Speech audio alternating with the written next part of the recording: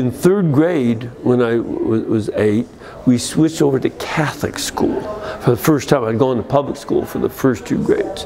And I became very impressed with the nuns. I always had good teachers in the public schools. I admired them. There was nothing bad about them at all.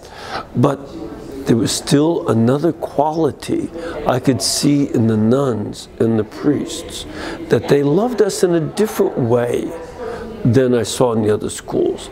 And I was impressed by that. And toward the end of that, May 11th of that year, that would have been 1958, that I made my first Holy Communion.